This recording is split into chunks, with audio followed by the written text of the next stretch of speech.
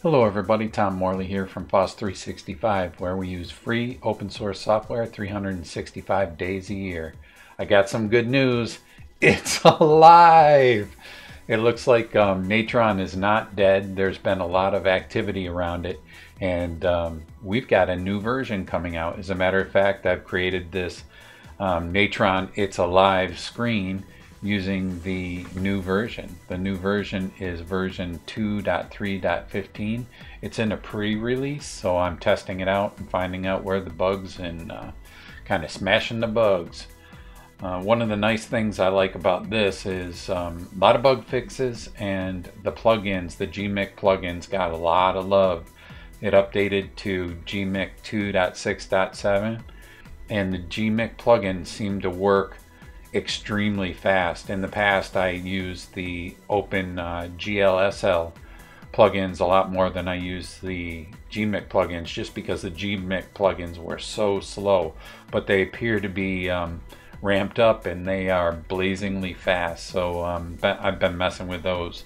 I have to thank Devin Ray here for picking up the mantle and starting to code on the core version, or the core of Natron. So he's primarily responsible for the new version coming out. There's a Linux version and there's a Mac version. The Windows version is not ready yet, but hopefully by the time you see this video, or within a couple of days, the Windows version will be available as well. So grab a copy if you got Windows or Mac, and start reporting the bugs, and let's get this version cleaned up so that we can get 2.3.15 out, and the final release version.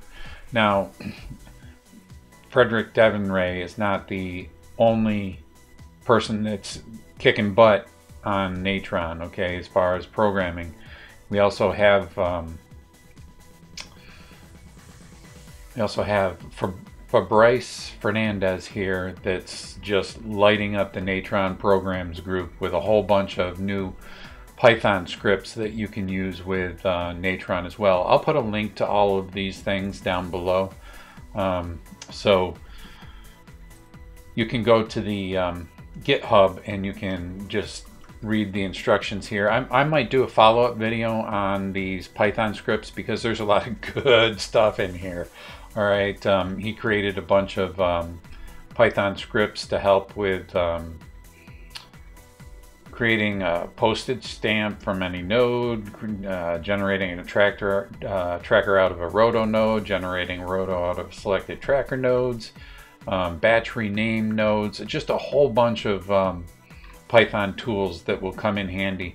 Also, some things that were missing in Natron, he kind of filled the gap with creating a couple of full circle rotos, clips, squares. So now we've got the shapes that you would expect in a lot of the other compositors are in Natron now, as well as some times and some other utilities. I haven't had time to look at them all. He's just been on fire, and these have been created in the last couple of weeks. I mean, he really has gone crazy as well. So I'll do a follow-up video on these Natron Python scripts, especially the roto nodes. I think they're going to come in really handy.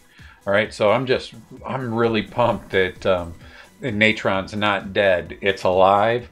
We're going to get a new version here very shortly after we smash all the bugs, and you know, the community's alive and well. We just can't keep on creating all kinds of tools, utilities, and new great things. So it's a good time to be FOSS, you know.